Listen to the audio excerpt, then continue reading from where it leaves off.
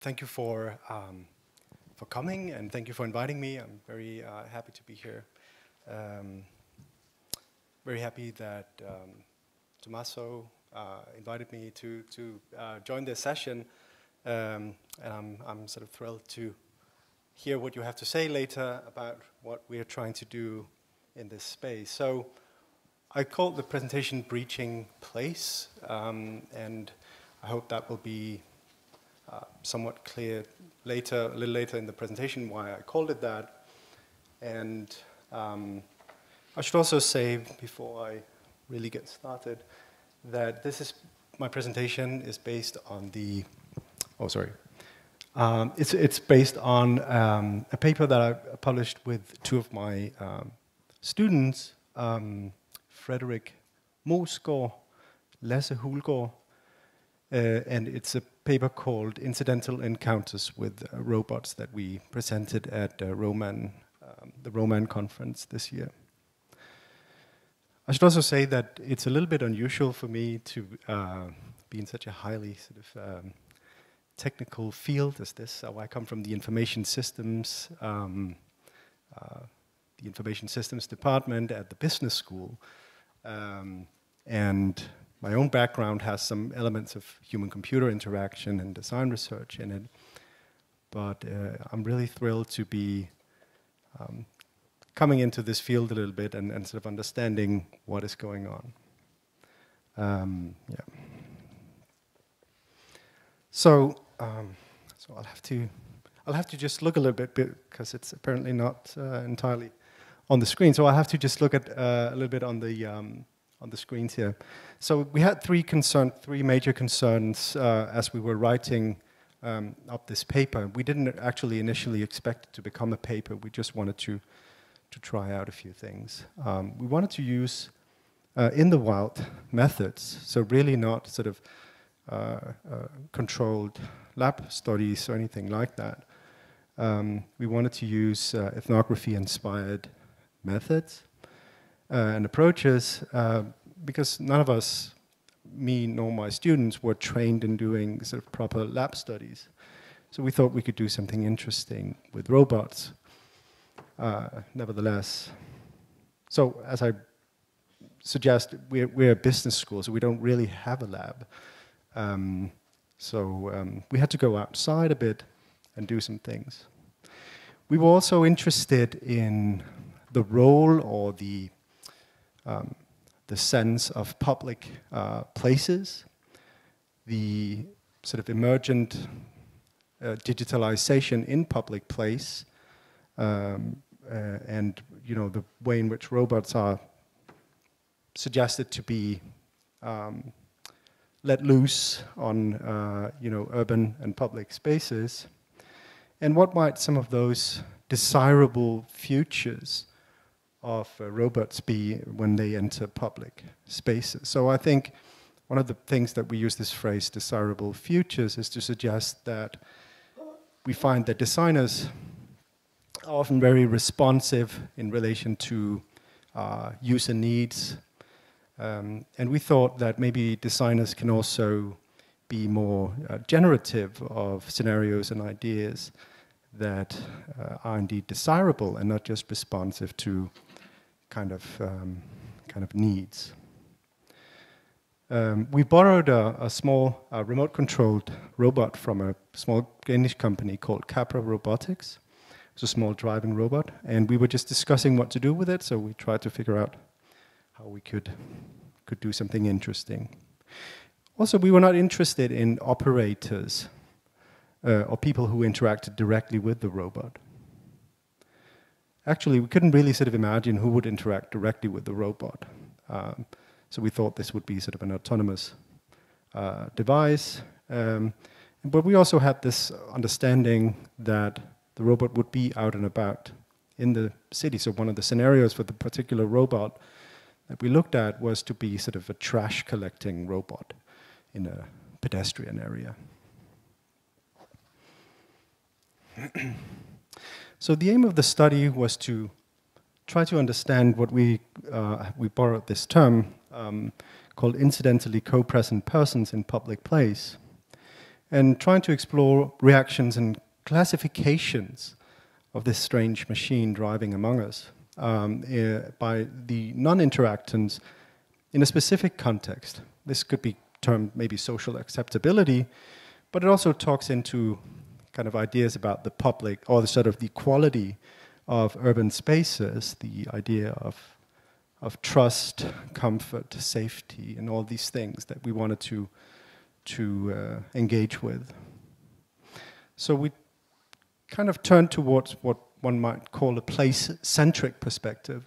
So we're not particularly interested in individual psychology, but we're interested in the quality of place.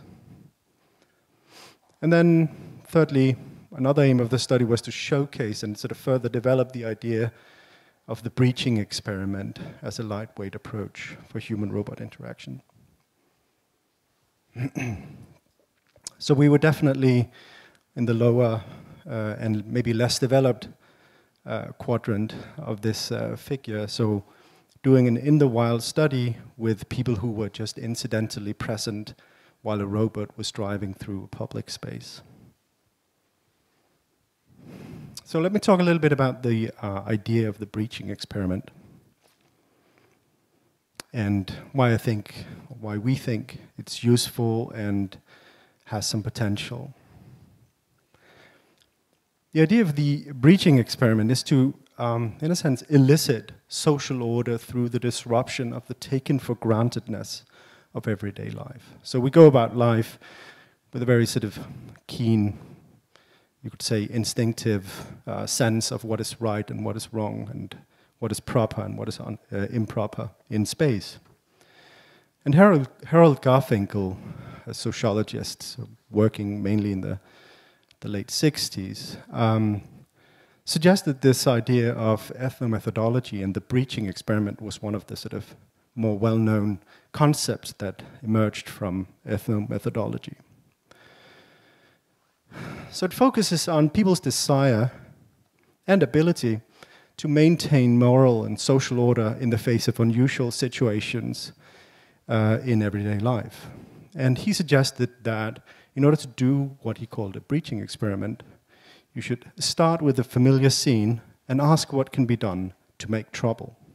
So in other words, to kind of expose what the familiar rules and sort of understandings of a place is, we need to kind of break those things a little bit in order to see what they're made of and how people react.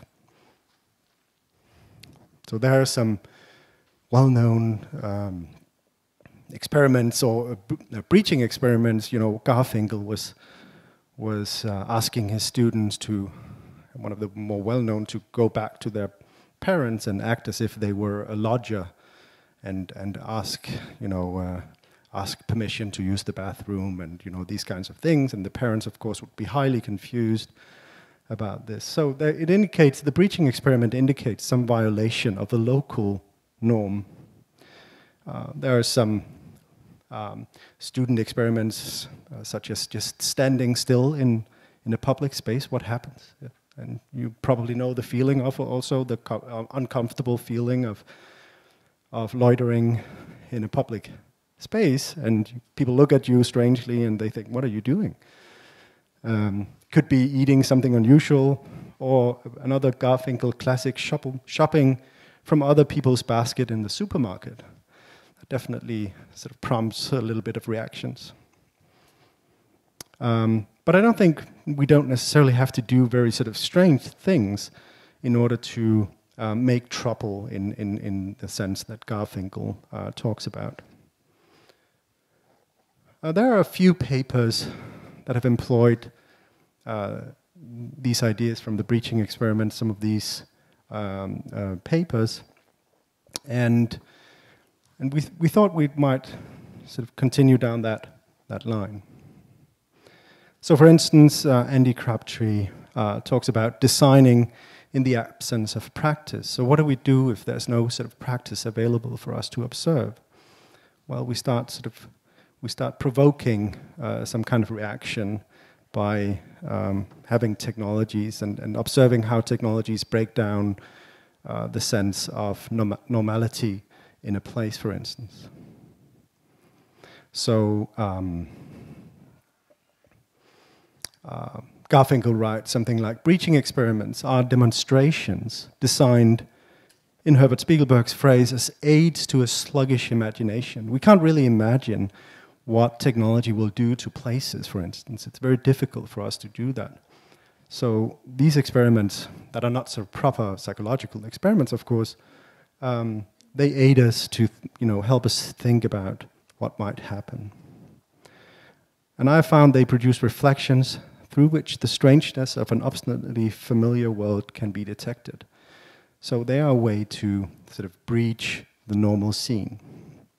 Breaching experiments aim to call forth or invoke some kind of observable social action and maybe enable some reasoning by designers. I'm also looking back to one of my, an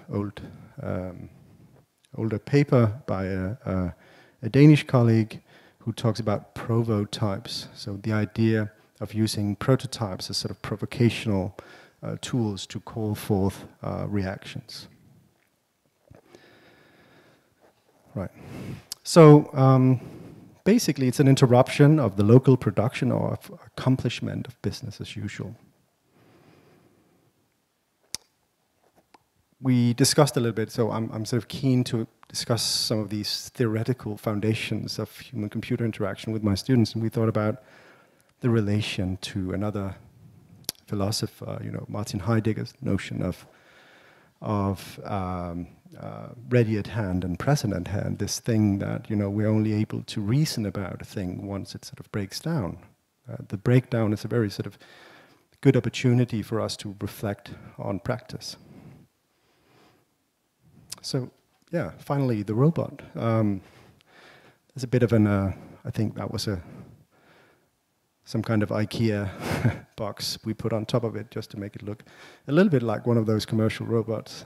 This was very much a very simple initial prototype from Capra Robotics. And this was the space that we employed it in. This is from the Copenhagen Business School campus. So there's a campus up here, and then there's this walkway, which is a sort of a shared modality space. It's got lights, and it's got lots of obstacles and other things. People use their bicycles, they walk the dogs. They're not actually supposed to be biking there, but it's Copenhagen, so it's like bicycles are like water, they just seep in everywhere. There's some loitering, there's some people hanging around, students and so on.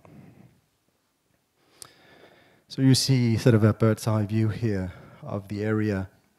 And this is Lasse, who acted as the wizard in this sort of Wizard of Oz experiment that we did. And he was covertly controlling the robot under his jacket very neatly. And we did ask permission from the school, of course, to run this experiment. So it's we suggested that it was not potentially sort of harmful in any way. The data collection that we did was really to do some quick debrief, some quick impressions interviews. So my two students, one was doing the operation of the robot, and the other one was running around and sort of like catching people after the interaction or after the encounter, let's say, with the robot, and ask them a few questions. We had 338 registered encounters: children, adults, senior citizens, caregivers, cyclists, and a few dogs, who were very interested, obviously. It also included some observation of body language and behaviors, people shying away, stopping to explore the robot, disregarding, these students who are sort of too cool for school, basically sort of like not pretending not to see the robot. And one of the observations that we did sort of fairly systematically was to see that, or to understand from both this observation, and as well as sort of this quick debrief that we had, that people are very good at ordering unexpected situations or this unusual actor through classification, using what we might call the local knowledge and the working knowledge. You know, what is this place about? They knew that this was a university campus. Many of them knew that. So they had some local knowledge that enabled them to make sense of the robot in place. And they used that in a very sort of ad hoc manner, putting all kinds of labels on them that we registered, like it's an electronic pet of some kind, or other people suggested that it might be some sort of entertainment. Some people are just very, very unsure about it, so they didn't have any idea about what was going on. Others suggested that it may be a working robot, and yet others saw the robot as a threat, something slightly dangerous driving around, and so on.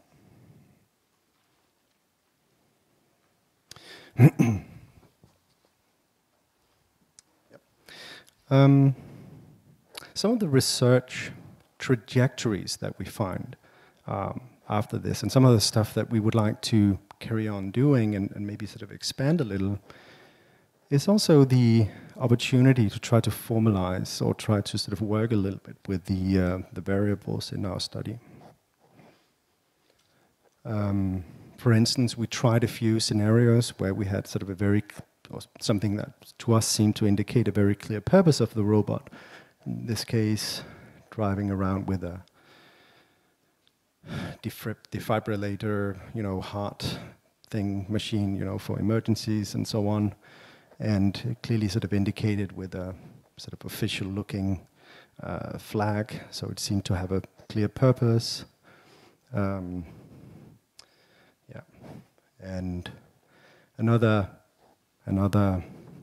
variable was this idea of driving the robot into one of the ditches and sort of like making it look like it had some difficulty getting out of the ditch. And we even had a number of cyclists, stopping to help the little robot out of its misery and carry on. Or obstacles that seemed to be difficult to... Do we have these scooters lying around everywhere? So we do that in Copenhagen, at least, for some reason. I'm always kind of like trying to put them somewhere else than maybe on the sidewalk. I wonder why people sort of keep leaving them sort of in these very, very strange places. So all of these things are things that we intend to carry on working with and trying to look at some of the reactions that emerge from these kinds of interactions. And obviously also some changes in the local variables. Driving the robot at night would seem to have potentially other implications since visibility is poor and so on, rather than daylight. Here's a nice promotional shot of Copenhagen, so if you should come, of course. The other image is also from Copenhagen. It looks a bit more like Blade Runner, but it's just normal day in Copenhagen.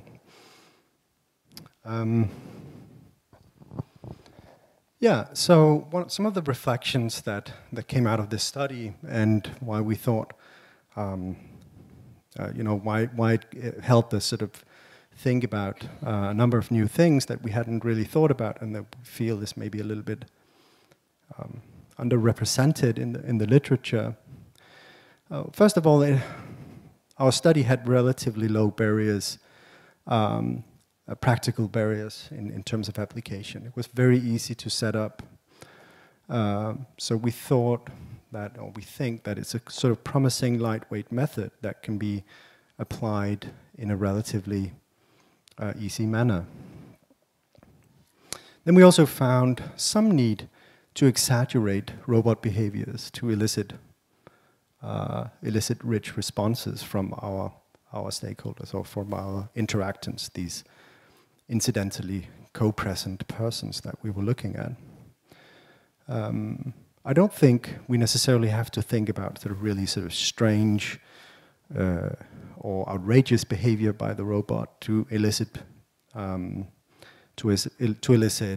rich information, but kind of think about the robot itself as a very sort of strange intrusion into public space that nevertheless might need, because many of our the stakeholders, or the co-present persons there, they had some idea of robots, delivery robots, these kinds of things. We've seen it in little promotional videos. We haven't seen one in real life, but there was a sort of a relatively clear understanding of this being a plausible explanation for why the robot was roaming around. Of course, our approach is highly contextual, low generalizability, I suppose, but we also found that it was potentially, we found some ideas for how to make it potentially transferable to settings of somewhat similar kinds.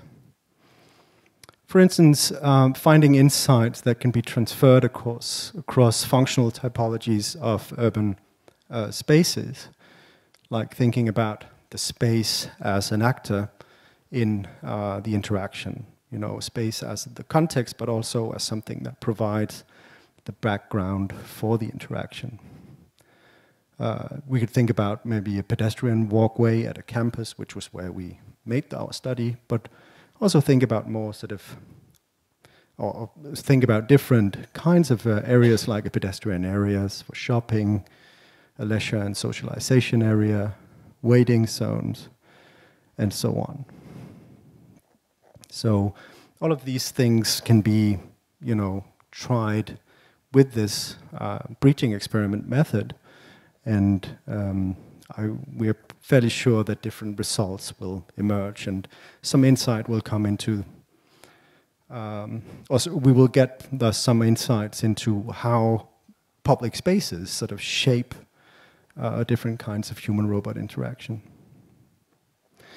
So we thought about thinking about, we think about the norms and performances of place as a co-actor in the relationship between humans and robots in this study. How places are done, you could say, and what people know and what people need to know about places in order to interact with it. So in that sense, it's perhaps not a user-centric study, but a study that is more place-centric in its nature, trying to understand something about places. And this actually concludes my presentation. Thank you very much.